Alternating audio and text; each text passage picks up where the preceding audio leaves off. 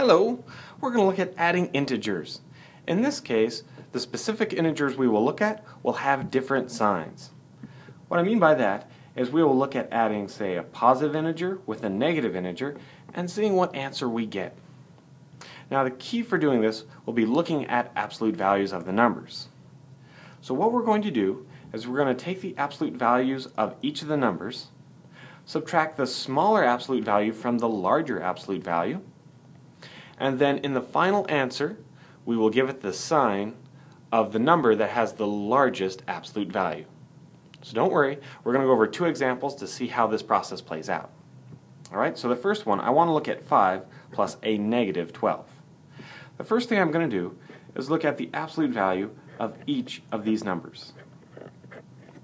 So the absolute value of 5 is 5, and the absolute value of negative 12 is a positive 12.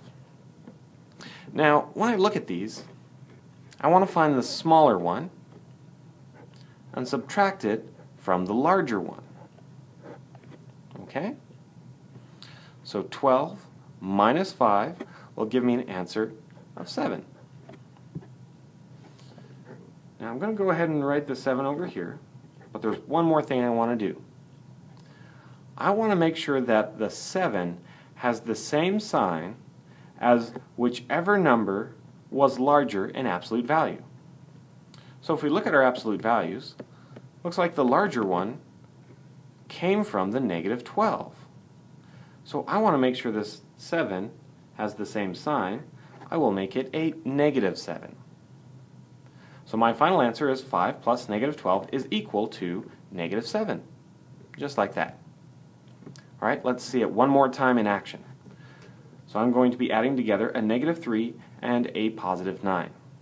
Remember, our first step, we will look at their absolute values. So the absolute value of negative 3 is positive 3, and the absolute value of 9 is 9.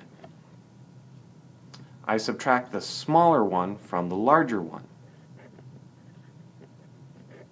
So 9 minus 3 is 6. I record the 6 over here, and then take care of the last step, which says that the 6 must have the same sign as whichever number had the larger absolute value.